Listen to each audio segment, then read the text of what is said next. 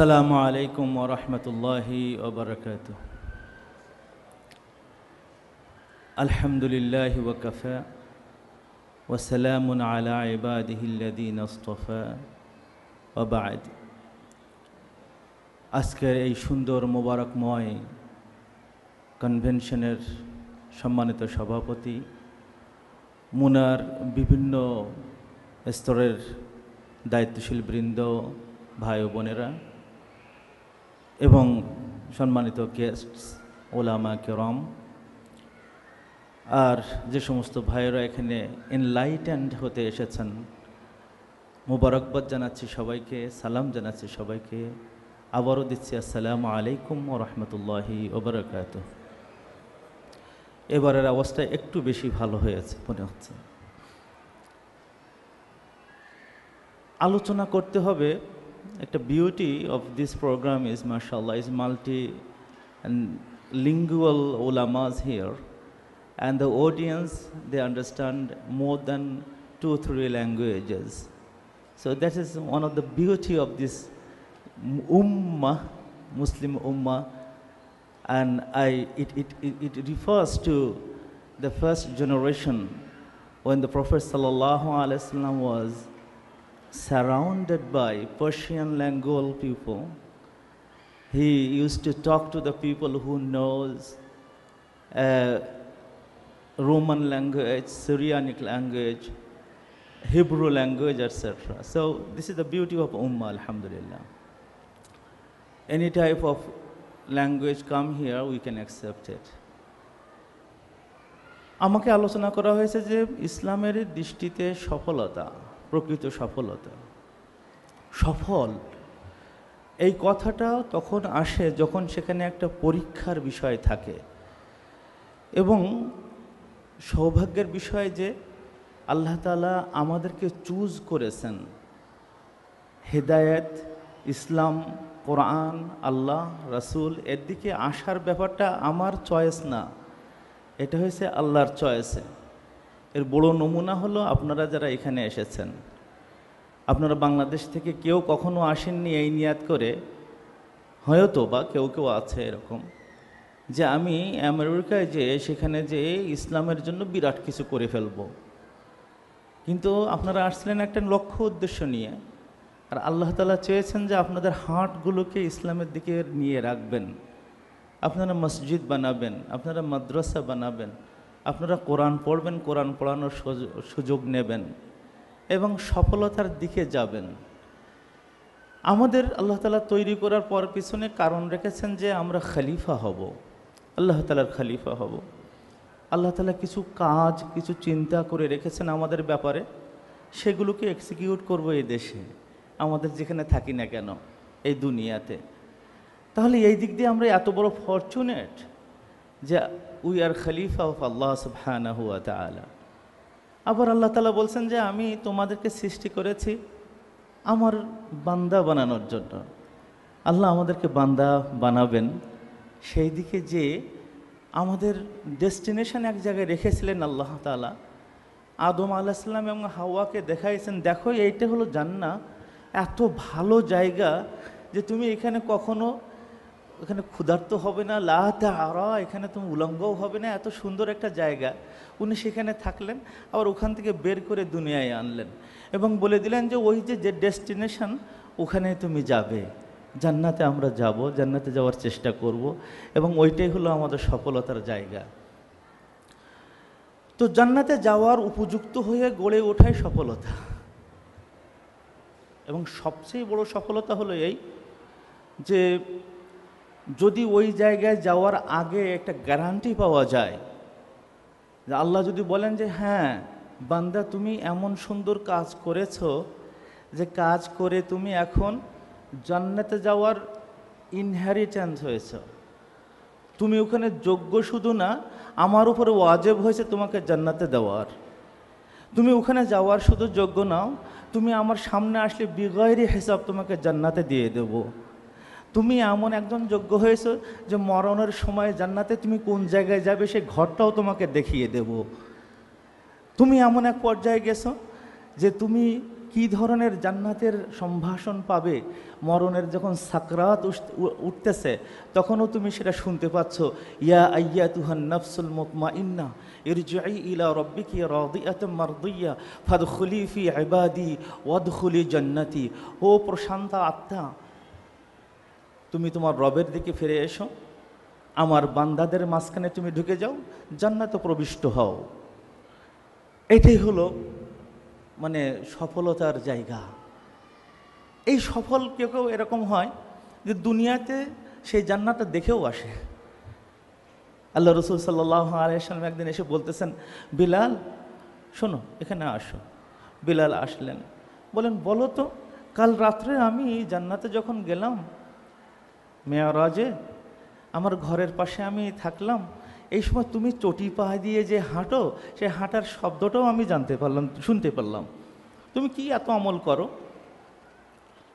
বিলাল কেঁদে ফেললেন, বলেন যে ইয়া রাসূলুল্লাহ, আপনি আমার চটির শব্দ সেখানে পেয়েছেন, মানে আমি জান্নাতে আপনার ঘরের পাশে থাকতেছি? আল্লাহ রসুল সাল্লাল্লাহু আলাইহি ওয়াসাল্লাম বলেন, হ্যাঁ, আমি আমার ঘর দেখে এসেছি এবং তুমি তার পাশে ঘুরতেছো, তার শব্দও আমি শুনে এসেছি। এইটা হলো মানে সফলতার সর্বশিখর, যে দুনিয়ায় থাকতে জান্নাতটাকে ঘুরিয়ে দেখে এসে বলা যে আমি ওই জান্নাতের অমুক জায়গায় আমার ঘরটা আমি দেখতে পেয়েছি। খাদিজা রাদিয়াল্লাহু তাআলা আনহার ইন্তেকাল হতে যাচ্ছে। উনি বললেন যে ইয়া রাসূলুল্লাহ, আমি তো আপনার আগে চলে যাচ্ছি, আপনি মরে যাওয়ার পরে আমার জায়গা কোথায় হবে একটু আমাকে বলুন।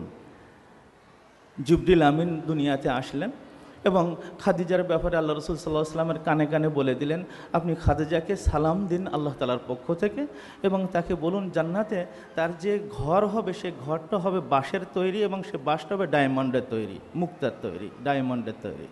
উনি সেই ঘর দেখতে পেলেন। আসিয়া রাদিয়াল্লাহু তাআলা আনহা বা আসিয়া আলাইহিস সালাম, তিনিও তার দুনিয়াতে তার ঘর দেখে গেলেন এবং বললেন, আল্লাহ তাআলা তোমার ঘরটা তুমি দেবে, তোমার পাশে ঘরটা দিও। আল্লাহ তাআলা বললেন, আসিয়া তুমি চলে আসার সাথে সাথে তোমার ঘরটা কিন্তু আমার আরশের পাশে এখানে হচ্ছে। এই পর্যায়ে যাওয়াটা হলো কিন্তু সবচেয়ে বড় সফলতা, সবচেয়ে বড় সফলতা। এই সফলতার দিকে আমাদের ধাবমান, আমাদের গতি সবসময় রাখা দরকার। আমি আগে বলেছি যে আল্লাহ তাআলা আমাদেরকে পছন্দ করেছেন বলে উম্মতি মুহাম্মাদি হওয়ার সুযোগ দিয়েছেন, কোরআনের প্রতি ভালোবাসা দিয়েছেন, আল্লাহ রসুলের প্রতি ভালোবাসা দিয়েছেন। এইটাকে শানিত করা দরকার। কেউ কেউ মনে করে দুনিয়াতে সম্পদ হলে মনে হয় সফলতা আসবে। আল্লাহ তাআলা জানাই দেন, দেখো দুনিয়াতে সম্পদ কতটুকু তুমি বানাবে, কত বানাতে পারো। কারুন বানায়েছিল, কিন্তু কারুন যখন চলে যাচ্ছে তখন তার হতাশা ছাড়া আর কিছু ছিল না। সে তখন নিজেই বুঝে গেছে যে তার চেয়ে বিফল ব্যর্থ মানুষ দুনিয়াতে নাই। যদি কেউ মনে করে যে সম্পদের শুধু না, শক্তিরই দম্ভ হলো সবচেয়ে সফলতার মাপকাঠি, আল্লাহ তাআলা বলেন যে দেখো পৃথিবীতে বহু মানুষ তৈরি করেছি, ফিরআউনের মানুষও পৃথিবীতে এসেছে, কিন্তু সে যখন মরে যাচ্ছিল তখন সে দেখছে যে একটা সফল জাতি কিভাবে নদী পার হয়ে ওই পারে যেয়ে তার মরণটা দেখতেছে এবং হাসতেছে। সে তখন বলেছিল যে আমার চেয়ে ব্যর্থ এই দুনিয়াতে হতে পারে না। কাজেই যারা শক্তি নিয়ে এত বেশি দম্ভ দেখায়, আল্লাহ বলেন সফল ওখানে নয়। এই সফল হতে হলে এটা নেসেসারি নয় যে আপনাকে খুব সুন্দর চেহারার হতে হবে, এটা নেসেসারি নয়। একজন মানুষ মারা যাচ্ছে, পাশে স্ত্রী কাঁদতেছেন, ওয়া হুজনাহ, ওয়া হুজনাহ, আমার কত দুঃখ, আমার কত দুঃখ।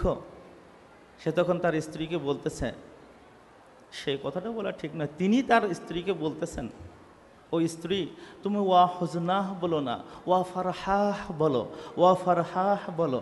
ও আনন্দ, কত বড় আনন্দ, এর চেয়ে আনন্দ আর হতে পারে না। কিসের আনন্দ? আনন্দ হলো গাদান নালকা মুহাম্মাদান, গাদান নালকাল আহিব্বা মুহাম্মাদান ওয়া আসহাবা। আজকের পরে কালকে আমি ইন্তেকাল করব এবং আমি দেখা করব মুহাম্মদ সাল্লাল্লাহু আলাইহি ওয়াসাল্লাম এবং তার সাহাবাদের সাথে, আমার সবচেয়ে প্রিয় ভাজন আবু বকর, ওমর, ওসমান, আলীদের সাথে, এবং আল্লাহ তাআলা আমাকে জান্নাতে নিয়ে যাবেন। এই যে একটা পর্যায়ে যাওয়ার চেষ্টা করা, এবং এই যেতে গেলে এই যে চেষ্টাটা করতে হবে, আজকে এই সফলতার কিন্তু ডিসিশন নেওয়ার ব্যাপার। ডিসিশনটা হলো এই যে আল্লাহ রসুল সাল্লাল্লাহু আলাইহি ওয়াসাল্লাম কিছু লোকদের জন্য দোয়া করে গেছেন। সে দোয়াটা হলো এই যে তিনি একদিন বলছেন যে আল্লাহ আমার ভাইদেরকে তুমি মানে ক্ষমা করে দাও, এবং তাদের জন্য স্পেশাল বরকতের দোয়া করেছেন। সাহাবায়ে কেরাম বললেন যে আমরা তো আপনার কাছে থাকি, আমরা কি আপনার ভাই নই? আল্লাহ রসুল সাল্লাল্লাহু আলাইহি সাল্লাম বললেন যে হ্যাঁ, তোমরা ঈমান আনছো আমাকে দেখে, আমার চেহারা দেখে, আমার মুআজিজাতগুলো দেখে, আমার কার্যক্রমগুলো দেখে, আমি মুহাম্মদ সাল্লাল্লাহু আলাইহি ওয়াসাল্লাম তোমাদের পাশে আছি এজন্য দেখে।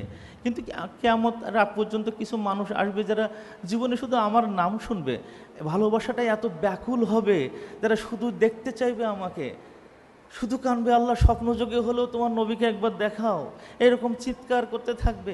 এই সমস্ত মানুষ যারা দিনের কাজ অহরহ করতে থাকে, দিন রাতের পর রাত কাটায় দেয় আমার দিনকে প্রচারের জন্য, দিনকে বোঝানোর জন্য, তারাই হলো আমার ভাই। সৌভাগ্যশালী যে আমরা আমাদের নবীর ভাই হয়ে গেছি। দুর্ভাগ্য হলো এই যে আমার নবীর ভাই না, সাধারণ একজন মানে দাস হয়ে বিলাল রাদিয়াল্লাহু তাআলা আনহু যা করেছিলেন তাও কিন্তু করতে পারছি না। এবং করতে পারছিলেন বলে বিলালের মতন মানুষ যখন রাস্তা দিয়ে হেঁটে যেত, হযরত ওমর বলতেন যে হাজা সাইয়্যিদি, এ হলো আমাদের নেতা। আমি ওমর নেতা নই, এই বিলাল হলো আমাদের নেতা।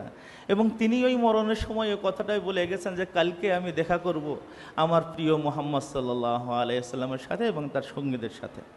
সময় খুবই কম, শুধু একটা কথাই আমি এই মেসেজটা দিতে চাই, সেটা হলো এই যে আল্লাহ তাআলা কোরআনের মধ্যে আমাদের সফলতার একটা কি মিনহাজ হবে তার একটা পথ বলে দিয়েছেন। সেটা হলো এই যে ফামান যুহজিহা আনিন নার ওয়া উদখিলাল জান্নাতা ফাকাদ ফাজ, যাকে জাহান্নাম থেকে একটু একটু করে সরানো হবে এবং জান্নাতে প্রবেশ করানো হবে, সেই হলো সফল। যুহজিহা শব্দটা দেখেন, শব্দটা শুনলে তার একটা ওয়েভ তৈরি হয়, আর সেই ওয়েভ বলে যে তুমি প্রত্যেক দিন একটা দিন তুমি যা মানে ব্যয় করো, সেই দিনটা যেন তোমার থেকে জাহান্নাম তোমার থেকে একটু দূরে চলে যায়।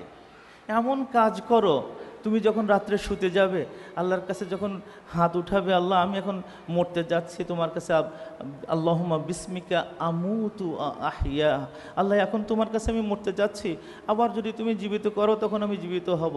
ওই সময় যদি আমার মুখ দিয়ে এইটাই বের হয় যে আমি মরতে যাচ্ছি, এটাও বের করতে হবে যে আল্লাহ আজকের সারা দিনের কাজ কি এমন ছিল যার কারণে জাহান্নামটা তুমি আমার থেকে সামান্য হলেও দূর করে দিয়েছ, নাকি জাহান্নাম কোলের কাছে চলে আসতেছে।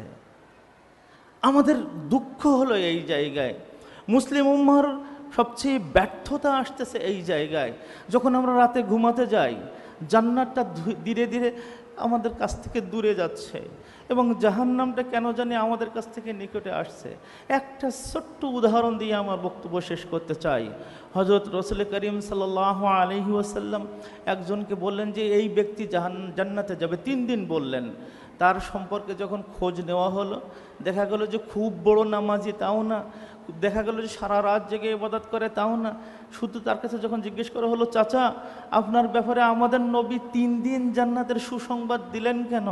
তিনি বললেন যে হয়তো এমন হতে পারে যে একটা সওয়াব আমি করি যেটা তোমরা কেউ দেখতে পাওনি, তা হলো এই যে আমি যখন রাত্রে ঘুমাতে যাই আমার অন্তর থেকে আমার সব ভাইদের প্রতি যে রাগ ছিল, ক্ষোভ ছিল, হিংসা ছিল তা মিটাই দিয়ে সবকে ভালোবেসে তার জন্য দোয়া করে তারপর ঘুমাতে যাই।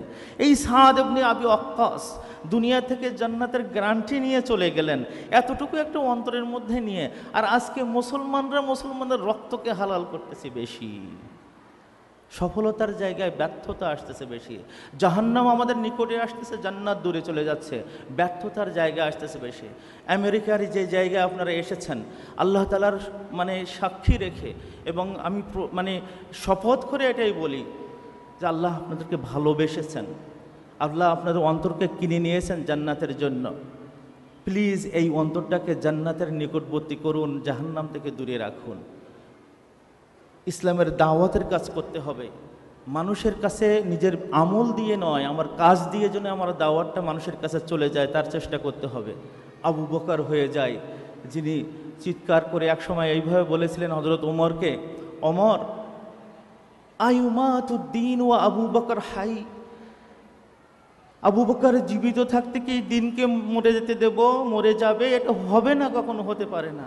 আজকে যদি আমার মধ্যে এই চেতনা থাকে যে আমি যে অবস্থায় থাকি না কেন প্রত্যেক দিনের কাজটা যেন এমন হয় যে জান্নাত নিকটে আসতেছে, জাহান্নাম দূরে যাচ্ছে, আল্লাহ তাআলা আপনাকেই ডেকে বলছেন ফাকাদ ফাজ, তুমি সফল কাম হয়েছো। আল্লাহ তাআলা আমাদেরকে কবুল করুন। আমাকে এই সুযোগ দেওয়ার জন্য কর্তৃপক্ষকে অত্যন্ত মোবারকবাদ জানাচ্ছি এবং আমার অন্তরের অন্তঃস্থল থেকে দোয়া করছি আপনারা সবাই ভালো থাকুন। যতটুকু সময় ব্যয় হবে তা যেন আল্লাহ তাআলার পথেই ব্যয় হয়, এই দোয়া, এই আশা এবং এই আকাঙ্ক্ষা পেশ করছি। আসসালামু আলাইকুম ওয়া রাহমাতুল্লাহি ওয়া বারাকাতুহু। সম্মানিত উপস্থিতি, আমরা এতক্ষণ পর্যন্ত জনাব ডক্টর আব্দুস সালাম আজাদি সাহেবের কাছ থেকে সফলতার কথা শুনলাম। ফামান যুহজিহা আনিন নার ওয়া উদখিলাল জান্নাহ ফাকাদ ফাজা, যে ব্যক্তি জাহান্নাম থেকে নিস্তার পেল, জান্নাতে যাওয়ার সুযোগ